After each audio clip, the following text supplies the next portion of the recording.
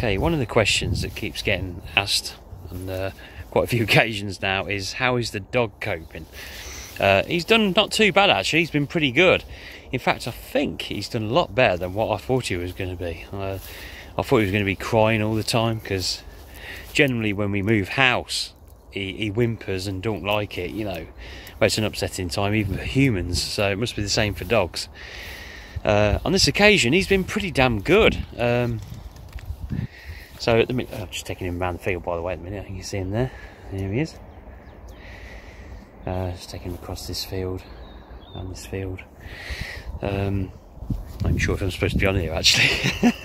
Somebody did tell me on the site that they don't mind you walking around as long as you don't make a mess or anything. So, wait, stop eating the grass. He keeps eating the grass. He'll be sick in a minute, dummy. But yeah, he's been really good. And I mean, one of the things, of course, is in a motorhome, there are various sizes, isn't they? And ours is a 7.4 metre, which sounds long, a big one. It ain't as big as some of the others, yeah? Nowhere near. And it's not a small one, it ain't a big one. It's medium size, I'd call it, really. But on the inside, there isn't a great deal of room, you know, to walk around inside. I mean, it's a bit of room, you know, it's better than a lot of them. And not so good as some of the bigger ones. So for a big dog like him, yeah, it can be a bit of a, you know, nuisance for him, I suppose, at times. But it's surprising how he's managed to figure out how to turn round in a small space. He's done that quite well lately.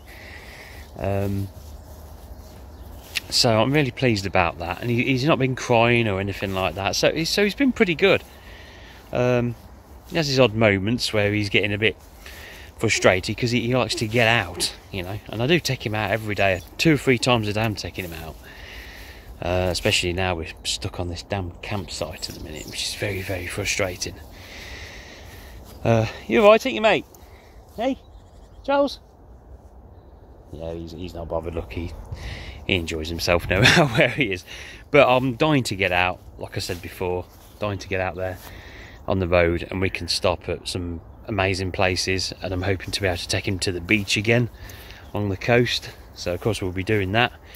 Obviously some great footage coming up, so yeah, to see that. You can see him, he's eating again, look. Oi, what are you doing?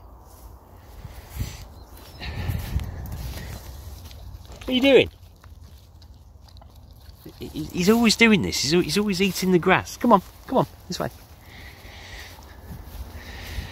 But yeah, so yeah, he's alright. He's perfectly fine. He's eating well. He's normal.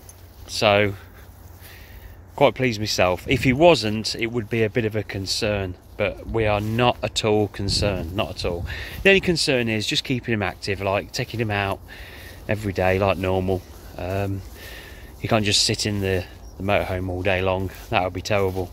It'd drive him nuts. It'd drive me nuts, but it'll definitely drive him nuts being a border collie.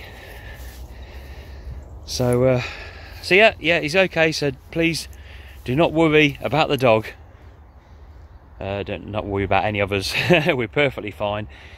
We're just waiting to get sorted so we can get on the road and he can go to some different places and stop eating the grass around these fields. So that's it for today. Just a quick one, just to let you know that he's okay. Don't worry, dog is fine. So I'll see you later. Ta-da for now.